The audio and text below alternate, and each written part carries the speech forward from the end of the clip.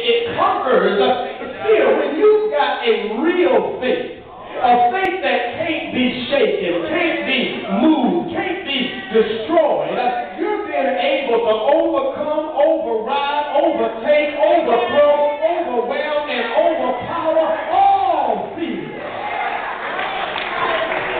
Praise His holy name.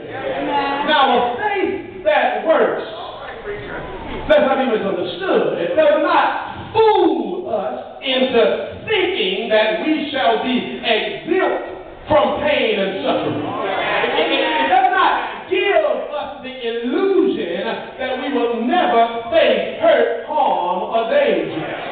But rather, a faith that works gives us the inner strength and stability that we need to defeat the fear that these experiences can and will cause.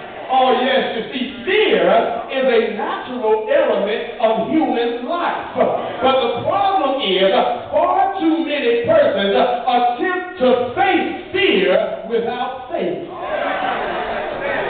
Yeah. And so, as a result, the spiritual damage that can be caused by fear gets the best of us and then causes us to doubt and to believe.